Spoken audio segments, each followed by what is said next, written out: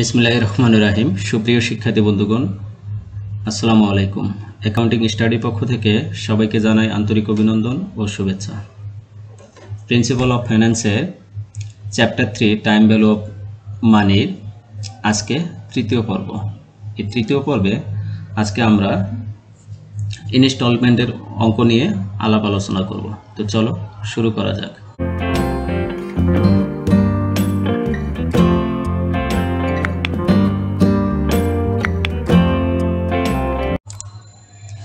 তো দেখো, তৃতীয় পর্বে আমরা আজকে ফরম্যাট নাম্বার 3 নিয়ে আলোচনা করব। ইনস্টলমেন্ট অর্থ কি? কিস্তি। ঠিক আছে, অর্থাৎ কিস্তি হারে যে অঙ্কগুলো থাকে সেই অঙ্কগুলোর বর্তমান মূল্য এবং ভবিষ্যৎ মূল্য কিভাবে বের করতে হয় সেটা দেখব। এই অধ্যায় এই ফরম্যাটটা কিন্তু খুব বেশি ইম্পর্টেন্ট। তোমাদের সি পার্টে এখান থেকে অঙ্ক আসবে, আর আগের দুটি ফরম্যাট থেকে বি পার্টে অঙ্ক আসতো। ঠিক আছে, এখানে এই ফরম্যাট থেকে সি পার্টে অঙ্ক আসবে, অর্থাৎ 10 মার্কের অঙ্ক আসবে তোমাদের। তো দেখো, প্রেজেন্ট ভ্যালু বের করার এখানে 4টি ফর্মুলা রয়েছে। তো 4টি ফর্মুলা হলো, একটা হলো কিস্তিগুলো যদি অসমান থাকে, প্রতি বছরে কিস্তি অসমান হারে পাইছো। এক বছরে 10,000 টাকা পাইছো, অন্য বছরে পরের বছরে 12,000, তারপরের বছরে 15,000, এরকম অসমান হারে যদি থাকে তাহলে বর্তমান মূল্য এবং ভবিষ্যৎ মূল্য বের করার সূত্র একরকম। আর যদি প্রতি বছরে কিস্তি সমান হারে থাকে, যেমন প্রতি বছরে 10,000 টাকা করে জমা দেওয়া হলো, তাহলে ভবিষ্যৎ মূল্য কত হবে? বা প্রতি বছরে 10,000 টাকা করে পাওয়া যাবে, তাহলে এর বর্তমান মূল্য কত হবে? এই বিষয়গুলো। তো এইটার জন্য একটা সূত্র, আর অসমান কিস্তির জন্য একটা সূত্র। তো অসমান কিস্তির জন্য সূত্র হলো এই দুইটা। তো এখানে দেখো, প্রেজেন্ট ভ্যালু বের করতে হয় a1 divided 1 plus i to the power 1, a2 divided 1 plus i to the power 2, a3 divided 1 plus i to the পাওয়ার 3। ঠিক আছে, এখানে প্লাস ডট ডট an মানে আরও থাকবে। যদি 5টা বছর থাকে তাহলে 5টা যোগ হবে, তাহলে 6টা থাকলে 6টা, 7টা থাকলে 7টা, এইভাবে। ঠিক আছে, তো এখানে এ হলো অ্যানুইটিটাই হলো কিস্তি। ঠিক আছে, তো বাৎসরিক যে কিস্তিটা থাকে সেটা। A1 মানে প্রথম কিস্তি, A2 মানে দ্বিতীয় কিস্তি, A3 মানে তৃতীয় কিস্তি।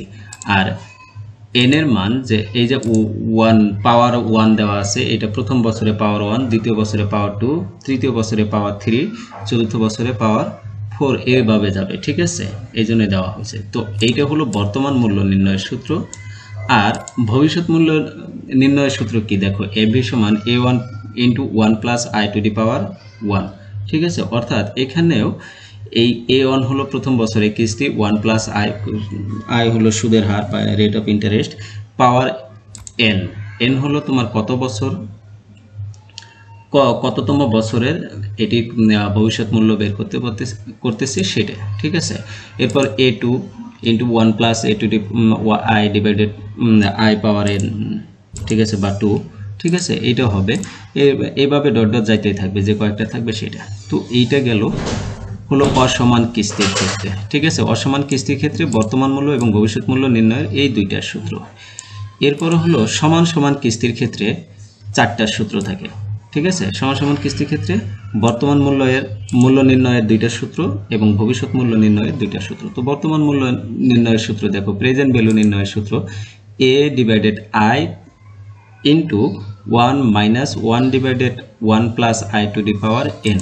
এটা হলো প্রেজেন্ট ভ্যালু ইন্ডিং বা প্রেজেন্ট ভ্যালু যে অ্যানুইটিগুলো দেওয়া থাকে, যদি মানে বছরের শুরুতে দেওয়া নাই এরকম কথা যদি না বলা থাকে, বা এন্ডিং দেওয়া আছে বা বছরের মাঝামাঝিতে দেওয়া আছে এরকম কথা দেওয়া আছে, কিন্তু বিগিনিং দেওয়া নাই। বিগিনিং যদি দেওয়া থাকে তাহলে নিচের সূত্রটা হবে।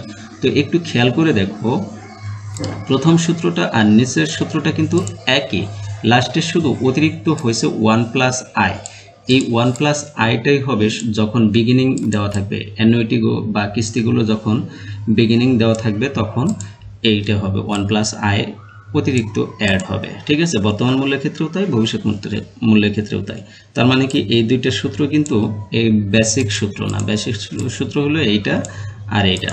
ঠিক আছে, তো দেখো এরপর এভি নির্ণয় করবা কিভাবে। এভি সমান কি, a divided i into 1 plus i to the power n minus i 1, ঠিক আছে। এটা গেল এন্ডিং, আর যদি বিগিনিং থাকে তাহলে শেষে কি করতে হবে 1 প্লাস আই যোগ করে দিতে হবে। তো দেখো এখানে আমরা একটু এই সাংকেতিক চিহ্নগুলোর সাথে পরিচিত হয়ে নিই। এ সমান অ্যানুইটি, অ্যানুইটি হলো কিস্তির হার, আই সমান হলো ইন্টারেস্ট রেট, তারপর এন সমান হলো কি নাম্বার অফ ইয়ার্স, ঠিক আছে। তো দেখো এই অঙ্কগুলো প্র্যাকটিস না করলে কিন্তু খুব ভালোভাবে বোঝা যায় না, তার কারণে আমরা মিনিমাম 4টা অঙ্ক প্র্যাকটিস করবো অন্যান্য দিনের মতো। তো দেখো আমরা অঙ্কগুলো দেখে নিই। আজকে ফরম্যাট নাম্বার 3 আলোচনা করব। ফরম্যাট 3, এই যে ফরম্যাট 3 ইনস্টলমেন্টের অঙ্ক রয়েছে। তো এক্সাম্পল 9 আমরা আলোচনা করব। Compute the total present value, এখানে টোটাল প্রেজেন্ট ভ্যালু বের করতে বলছে। কি বের করতে বলছে? প্রেজেন্ট ভ্যালু বের করতে বলছে অফ ফলোয়িং আউটফ্লোস। এই যে দেওয়া আছে দেখো ইয়ার 0 দেওয়া আছে, 0 হলো এটা হলো বিগিনিং ইয়ার, ঠিক আছে। এটা একদম বিগিনিং ইয়ার, এটা কিন্তু এন এর 0ই হবে, ঠিক আছে। এরপর ইয়ার 1 দেওয়া আছে, এটার মান 1, এটার ক্যাশ ফ্লো দেওয়া আছে কত 12,000 টাকা, এন এর মান 2 দেওয়া আছে, এটার ক্যাশ ফ্লো দেওয়া আছে 15,000 টাকা, এন এর মান 5 দেওয়া আছে। এখানে দেখো সিরিয়াল বাই সিরিয়াল কিন্তু দেওয়া নাই, একটাতে 5 দেওয়া আছে, ওকে আমরা 5ই বসাই দেবো এন এর মানটা। 4 নম্বর বছরে এসে এন এর মান 5 বসাই দেবো। 5 নম্বরে আবার 9 দেওয়া আছে, তাহলে 5 নম্বর বছরে এসে এন এর মান 9 বসাই দেবো, ঠিক আছে। Assume that interest rate is 10% পার অ্যানাম। তো এটাকে টোটাল প্রেজেন্ট ভ্যালু বের করতে বলছে। তো আমরা প্রেজেন্ট ভ্যালুর সূত্র জানি কি, এবি সমান পিবি সমান a1 divided 1 plus I to the power N, a2 divided 1 plus I to the power N, এভাবে দিতে থাকবো। তো a1 হলো কত 10,000 টাকা, a2 12,000 টাকা, a3 15,000 টাকা, a4 10,000 টাকা, a5 20,000 টাকা। তো দেখো 10 12 15 10 20 আমরা বসাই দিচ্ছি। আর নিচে দেখো এখানে 1 প্লাস আয়ের মান কত পেলাম 10%, আমরা কত পাইছি 10%, তাহলে 10 সমান কি 0.10, ঠিক আছে 0.10। এখানে এন এর মান 0, এই যে এখানে বলাই আছে কত ইয়ার বলা আছে এন এর মান 0, পরেরটা এন এর মান 1, তারপরেরটা এন এর মান 2, তারপরেরটা এন এর মান 5, তারপরেরটা এন এর মান 9। এখানে এইভাবে বলা আছে, তো আমরা এন এর মান ওইভাবে বসাই দেব। তাহলে 0 1 2 5 9, ঠিক আছে। এবার ক্যালকুলেশন করব, এই দুইটা যোগ করব, যোগফল দেওয়া আছে এখানে আমরা যোগ করে নিব। 1 আর 0.10 এটা যোগ করব, 1.10 হবে, পাওয়ার যা আছে তাই দিয়ে দেব সবগুলোতে, ঠিক আছে। এরপর দেখো কোনো কিছুর উপর পাওয়ার 0 দিলে তার মান 1 হয়, তো ডিভাইডেড 1 দিয়ে দেব। আর কোনো কিছুর উপর পাওয়ার 1 থাকলে ওই সংখ্যাটাই হয়, তাহলে 1.10 পাওয়ার 1 থাকলে ওই সংখ্যাটাই হবে। এরপর 1.10 পাওয়ার 2 দিলে 1.21 হয়, 1.10 পাওয়ার 5 দিলে 1.6105 হয়, ঠিক আছে। এরপর 1.10 পাওয়ার 9 দিলে হয় 2.3579 হয়, ঠিক আছে। এইবার 10,000কে 1 দিয়ে ভাগ করব, 10,000ই হবে। 12,000কে 1.10 দ্বারা ভাগ করব, 10,999.90 হবে। 15,000কে 1.21 দ্বারা ভাগ করব, 12,396.69 হবে। 10,000কে 1.6105 দ্বারা ভাগ করব, এটা হবে 6,209.21। এরপর 20,000কে 2.3579 দ্বারা ভাগ করব, এটা হবে 8,482.12, ঠিক আছে। তো এই টোটাল এই সবগুলো যোগ করলে যেটা বের হবে সেটাই হলো টোটাল প্রেজেন্ট ভ্যালু। তো টোটাল প্রেজেন্ট ভ্যালু বের হলো 47,997.11, ঠিক আছে। এগুলো যোগ করে বের হয়ে গেল।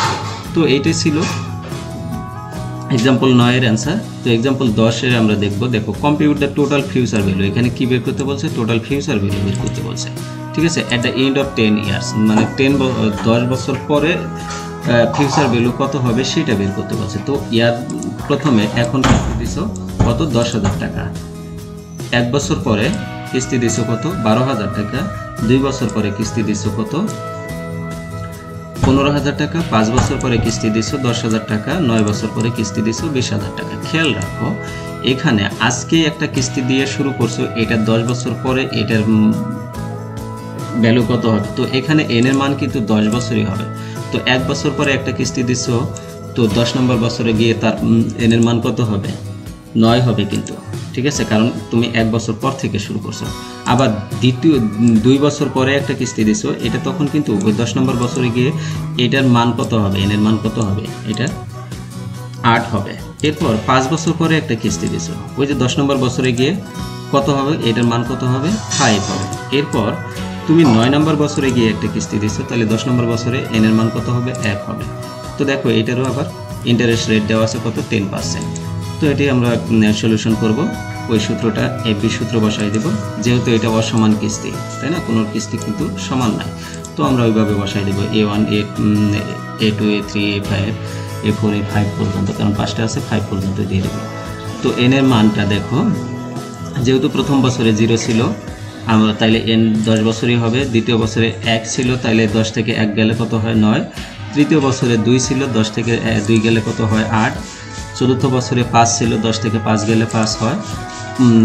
পঞ্চম বছরে 9 ছিল, 10 থেকে 9 গেলে কত হয় 1 হয়। পাওয়ারগুলো আমরা এইভাবে বসাই দিলাম। খেয়াল রাখবে কিন্তু এখানে কিন্তু এই যে n এর মানটা বের করে, এটা কিন্তু সবাই ভুল করে, যে এখানে যা যা আছে তাই তাই বসাই দেয়, বসাই দিলে হবে না। কিন্তু এখানে এই জিনিসটা খেয়াল রাখতে হবে, ঠিক আছে, কারণ 10 নম্বর বছর থেকে তোমার ওই যে n এর এখানে যে ইয়ারগুলো দেওয়া আছে সেটা বাদ দিতে হবে।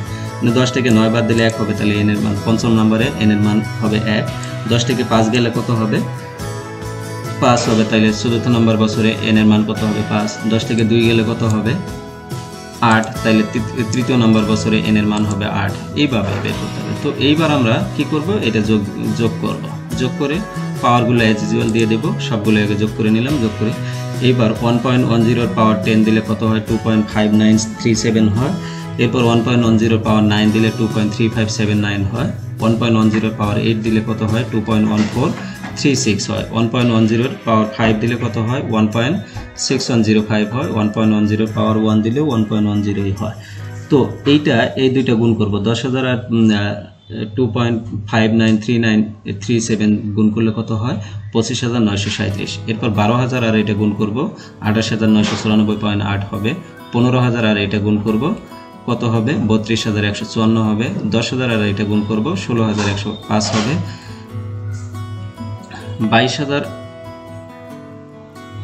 20,000 আর 1.10 গুণ করব 22,000 হবে। তো এই পাঁচটা যোগ করব, যোগ করলে কত হয় 1,24,490.8 হবে। এটাই হলো ভবিষ্যৎ মান, ঠিক আছে।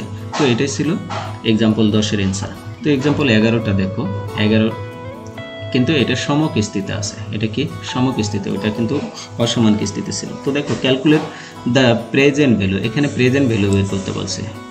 কি করতে বলছে, প্রেজেন্ট ভ্যালু অফ টাকা 2000 ডিপোজিট ইজ ইয়ার, মানে প্রতি বছরে 2000 টাকা ডিপোজিট করা হয় ফর 10 ইয়ার্স, 10 বছর ধরে, ঠিক আছে। হোয়ার ইন্টারেস্ট রেট ইজ 10%, যেখানে ইন্টারেস্ট রেট কত 10% পার অ্যানাম, বছরে প্রতি বছরে 10%, হুইচ কম্পাউন্ডেড হাফ ইয়ারলি। এখানে আবার কম্পাউন্ডেড করতে বলছে, ঠিক আছে। কম্পাউন্ডেড হাফ ইয়ারলি, তার মানে কি এম এর মান আসবে এখানে। এম এর মান কত হবে, হাফ ইয়ারলি মানে বছরে 2 বার, তাহলে এম এর মান কত হবে 2, ঠিক আছে। তো দেখো এখানে এম যখন থাকবে তখন আই কে এম দ্বারা ভাগ করে দিতে হবে, অর্থাৎ আই এর নিচে এম বসবে এবং এন যেখানে আছে তার সাথে গুণন হবে, বুঝতে পারছো।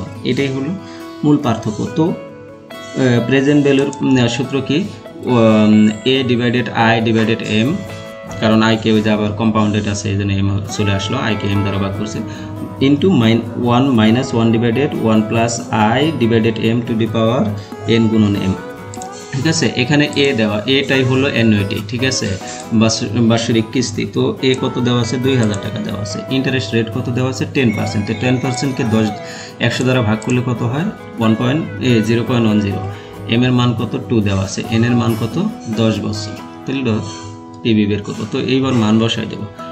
তো এগুলো মান বসাই দিলাম আমরা অ্যাজ ইউজুয়াল। তো এখন দেখো কি করব, এই যে 0.10কে 2 দ্বারা ভাগ করবো, তাহলে কত হবে 0.05 হবে। এরপর এটাকেও 0.10কে 2 দ্বারা ভাগ করবো, 0.05 হবে। 10 আর 2 গুণ করবো, কত হবে 20 হবে, পাওয়ার 20 হয়ে গেল। এবার 2000কে 0.05 দ্বারা ভাগ করব, ভাগ করলে হয় 40,000, ঠিক আছে। আর এখানে এই দুইটা যোগ করে দেব, 1 প্লাস 0.05 যোগ করলে কত হবে 1.05, ওকে যোগ করলাম।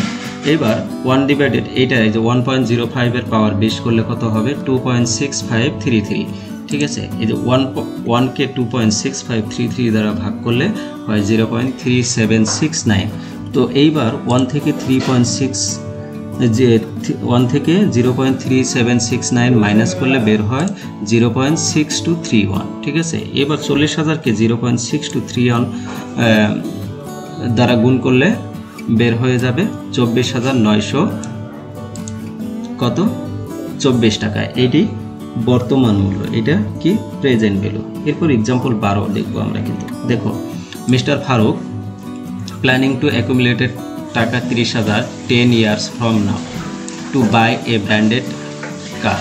অর্থাৎ একটা ব্র্যান্ডেড কার কিনতে সে 30,000 টাকা ব্যয় করার জন্য একটা পরিকল্পনা নিয়েছে এখন থেকে 10 বছর পরে, ঠিক আছে। 10 বছর পরে 30,000 টাকা ব্যয় করবে। He is decided to deposit in a cash that will be provided him 12.5% interest rate per annum, মানে 12.5% হারে সুদ দেবে, ঠিক আছে। এখানে দুইটা রিকোয়ারমেন্ট বলছে। What will be his annual deposit at the beginning of each year, অর্থাৎ তার বাৎসরিক ডিপোজিট কত হবে প্রতি বছরের শুরুতে, ঠিক আছে। তো প্রতি বছরের শুরুতে তার বাৎসরিক ডিপোজিট কত টাকা হবে এটা বের করতে হবে, অর্থাৎ এর মান বের করতে হবে। এটা একটা রিকোয়ারমেন্ট। আর একটা বলছে what will be his quarterly deposit. এখানে যদি কোয়ার্টারলি ডিপোজিট মানে প্রতি বছরের 4টা করে ডিপোজিট করে তাইলে কত দিতে হবে, ঠিক আছে। এটা এর মান বের করতে হবে। তো এইবার দেখো, এখানে কিন্তু কাহিনীটা হলো এফবির মান দেওয়া আছে 30 লাখ টাকা, ইয়ার দেওয়া আছে, কিন্তু পিবির মান দেওয়া নাই, তাই না। তো আমাদের পিবির মান, যেহেতু এফবির মান দেওয়া আছে তো আমরা এফবির সূত্র ইউজ করব, ঠিক আছে। এটা কিন্তু কোনো একটা বোর্ডের অঙ্ক, এটা ন্যাশনাল ইউনিভার্সিটি 2011 না 12তে কোন যেন আসছিল, কোনো একটা বোর্ডের অঙ্ক এটা, ঠিক আছে, বোর্ডের স্ট্যান্ডার্ড অঙ্ক এটা। তো দেখো, এফবির সূত্রটা বসাবো 1 ডিভাইডেড রিকোয়ারমেন্ট 1, এটা 1 ডিভাইডেড আই, যেহেতু এটা কোনো কম্পাউন্ডেড বলে নাই যার কারণে এম আসবে না, ঠিক আছে। যেহেতু বিগিনিং বলছে লাস্টে 1 প্লাস আই আসবে। তো এবি সমান কি 1 divided I into 1 plus I to the power n minus 1 into 1 plus I, ঠিক আছে। এখানে এবি 30 লাখ দেওয়া আছে, তো আমরা 30 লাখ বসাইলাম। এর মান দেওয়া নাই, এর মানটাই আমরা বের করতে হবে। আর আয়ের মান দেওয়া আছে 12.5%, 12.5%কে 100 দ্বারা ভাগ করলে 0.125 হয়, ঠিক আছে। তো 0.125 বসাইলাম, এটাও বসাই দিলাম এভাবে বসাই দিয়ে। এখানে দেখো, এটা যেহেতু এর সাথে ভাগ অবস্থায় আছে, এটা যদি এই পাশে পার করে দিই তাহলে গুণন হবে। তো 30 লাখের সাথে 0.125 গুণন করলে হয় 3,75,000 টাকা, ঠিক আছে। আর এটা এখানে সিঙ্গেল অবস্থায় থাকলো। আর এই দুটো যোগ করে দিলাম, 1.125 হলো পাওয়ার 10, এটা দিয়ে দিলাম। এরপর 1.125 এর পাওয়ার 10 করলে 3.2473 হয়, -1 থাকে। এটা তো আর এটা তো এটা যোগ করলে এটাই হবে।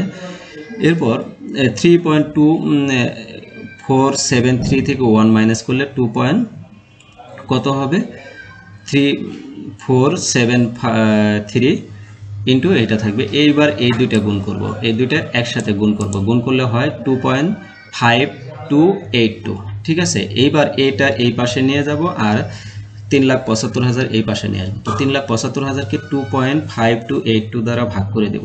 তো ভাগ করে দিলে এর মান বের হয়ে যাবে। কত বের হলো?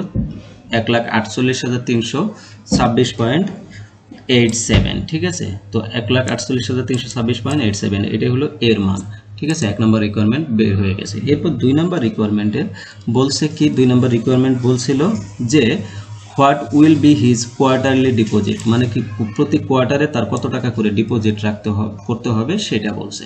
তো এখানে এম এর মান আসবে। তো ওই সূত্রটাই, যেখানে আয় আছে সেখানে এম ভাগ করে দেবো, আয়ের নিচে এম দেবো আর এন এর সাথে এম গুণন করে দেবো, ঠিক আছে।